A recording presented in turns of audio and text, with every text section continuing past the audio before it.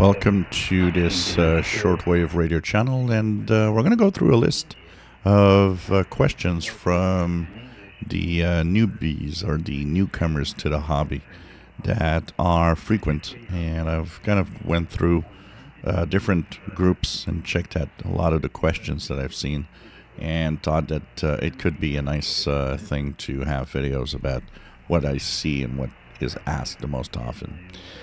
First of all, it's about hearing radio stations and sometimes not hearing them and wondering why one day you don't hear it. And some people will sometimes say, hey, I was listening to Radio Romania on 11620, and tonight I'm trying and I'm not hearing it.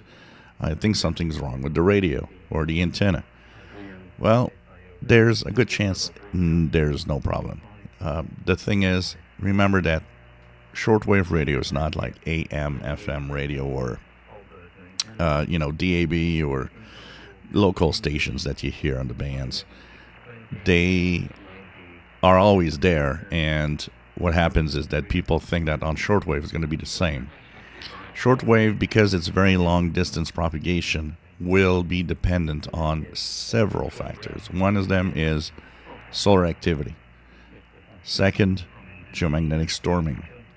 And all sorts of other phenomena that can happen around, the propagation of signals. Also, seasons, day, night, and all of that changes over the year. So it's normal. And don't think because you hear something one day, it's there the next. Sometimes it can happen that a broadcast you're listening to isn't coming in for a day or sometimes a few days. Also, there's other phenomena, like, for example, I'll give one here that I actually often have, and it has to do with stations that you're listening to that might be closer to you. An example here is 7490. This is WBCQ. WBCQ is in Monticello, Maine. It's not that far away from Montreal in a shortwave radio scale. So stations like frequencies like 7490, for example, will often not be audible. And you might say, well, I heard it really well the other day. I don't understand why I'm not hearing it now. Well, this has to do with another phenomenon called, the skip zone. When you are close to a station, it's possible that the signal actually is skipping over you, because shortwave radio signals are skywave. They go up and they will bounce off the ionosphere.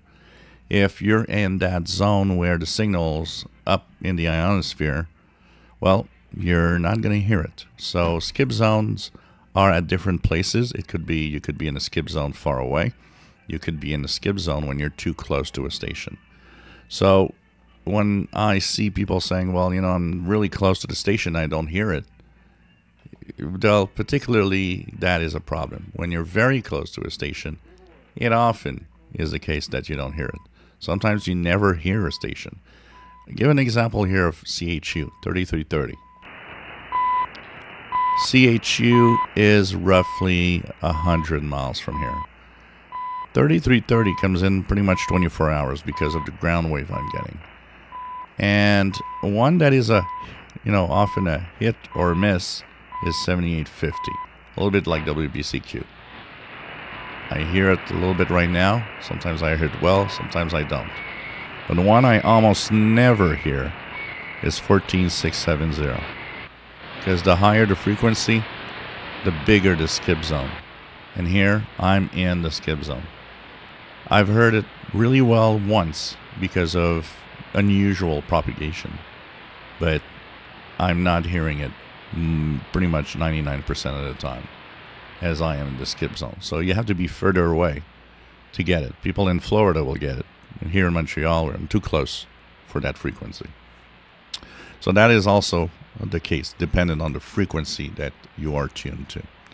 So just don't think that what you hear is going to always be there. Shortwave is not like that. It's a very, very different phenomenon. If you enjoy my videos, please subscribe, give us a thumbs up. Thank you for watching.